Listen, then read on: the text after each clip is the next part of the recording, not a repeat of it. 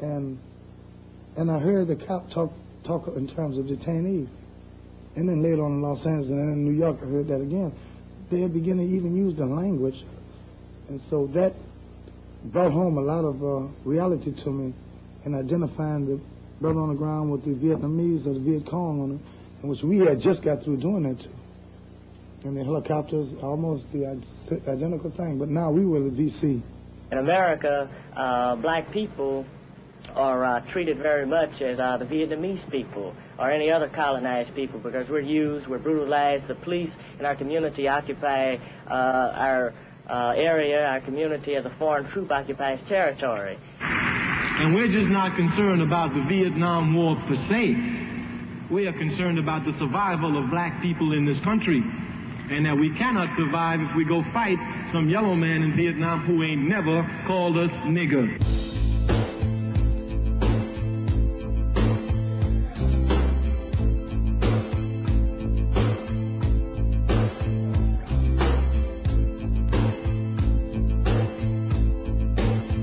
No man can speak for Negroes who tells Negroes love their enemy.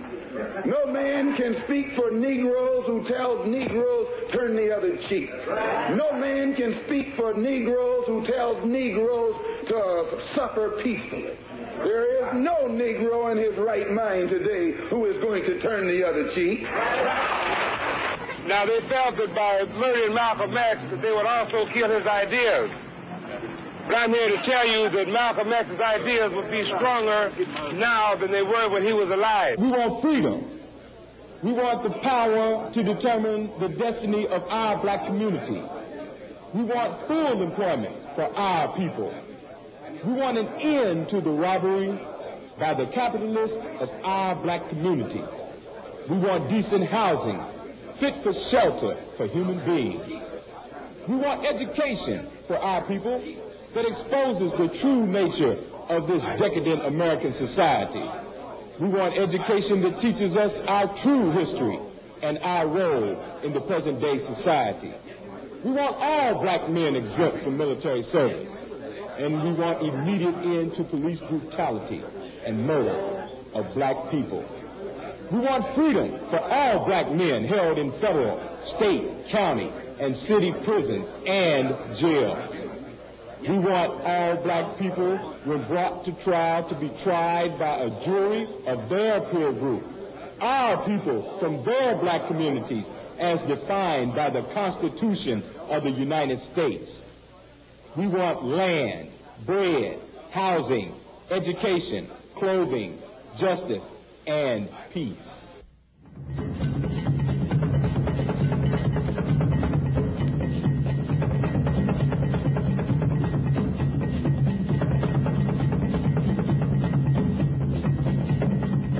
I think because the Panthers captured the imagination and the energy of young black people in the cities, I think that they represented a real possibility or potential for community control.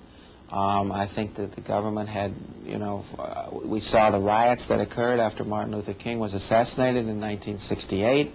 And I think this government saw that within its own population there was a potential for a real rebellion. And I think the fact that the Panthers, the idea that the Panthers might lead such a rebellion and was a real threat, particularly when the United States was trying to wage a war in Vietnam and trying to use black soldiers, by and large, to wage the war. They wanted to dismiss us as being a street gang. Well, we certainly were not a street gang. The threat was that we were a group of young people who were committed to organize into a political power base the poor and oppressed people throughout this country. When you live in a class society, the upper classes, they're always in constant fear of what they call the lower classes. The Panthers wanted to explode the myth of the docile black who would turn the other cheek and say, no, we won't turn the other cheek.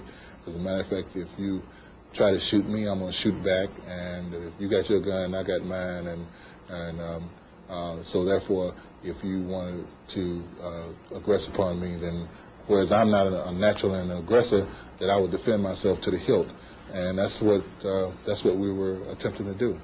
Well, actually, the Black Panther Party total was very American phenomenon. It was very similar analytically to the Minutemen, historically, a group of local citizens who rose up to defend their community against aggression, which is what the Black Panther Party conceived itself as, defending the community that blacks lived in from aggression from police forces who were hostile. We said move to a higher level. We're moving to a level whereby the people are going to take over control of their destiny. They're going to take over control of their community. And the first way of doing this is dealing with the most integral part of the fascist three-way oppression. We said demagogic lying politicians and avaricious, greedy businessmen, and we say fascist pig cops. But the one that's most evident, the one that's closest, the one that's more clear, the one that's more defined in the black community is those fascist pig cops. So what we are saying is, if the people can deal with these fools, then we would have taken a revolutionary step, a revolutionary leap, I should say. So that's the program that we think is going to move things to a high level. It's going to raise some contradictions. It's going to cause some antagonistic contradictions. We're prepared to deal with them, and we think the people are prepared to deal with them. We constantly and at all times criticized and condemned racism. We always worked with other organizations. We never used color as the basis of our criticism. We talked about power to the people, and that was very fundamental. That is what essentially democracy is supposed to be about. But the media wanted to portray the Black Panther Party as something that white people would be afraid of. Therefore, it portrayed it as a all-black organization that hated white people and wanted to use violence against white people. But once you have that idea of an organization, then anything they say is bad, and anything that can be done to them is okay. Well, you see, the media has played its traditional role. The white-owned, white-controlled media has played its traditional role back then and today. And their traditional role is to maintain the status quo. Status quo meaning white folks on top, black people on the bottom. So the media did the interpreting of what was going on. And they interpreted everything in the light of how it would impact upon the maintenance of the status quo. Still do it. So you can see that there is a correlation between the type of illegal and subversive Cointelpro actions that the FBI wanted to mount against the party and the image that was created in the media of the party. It's okay to do these things to a group of bad guys. The slave master never liked the slaves to get in a defensive position. He's called an uppity nigger and he's lynched. But when you begin to study ways in which to thwart this genocide, these genocidal wars, and come up with ideas, logical ideas, ideas that will work, then you become the greatest threat to the internal security of the United States. And if that organization is the greatest threat, then this militant military apparatus is up for grabs. It's fair game. All is fair in war and love and war. So you get a Cointelpro, a completely illegitimate thing, and it's thrown at you, and you say, well, you can't cry. You know this is a war. And that program was intended to be run secretly. It was intended to be run as a counterintelligence program would be run against, say, Soviet spies, that you spread false information about and among the black group so that they would shoot each other. Well, in California, there was a rivalry between the Black Panthers and a group called U.S. United Slaves. And documents now show that that materials were sent and information given to the United Slaves in an effort to get them to make an attack on the Panthers. And in fact, there was an attack made and 2 Panthers were killed.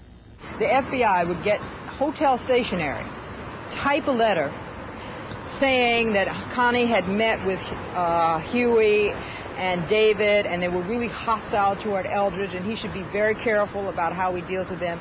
And it would be, the signature would be C. Then Connie would get back to Algiers and tell us about her meeting. We already had this letter. And then she'd say, but I didn't send you that letter. So then we'd say, oh, she's lying. In one situation, the FBI used a fugitive named George Sams, and they chased him across the country, and they would raid each Panther office just as he left, but they would use his supposed presence there as an excuse. So the government made it very crucial to their success that it looked as if these things just happened by accident. There was no connection between the plan of the FBI and the fact that so many Panthers were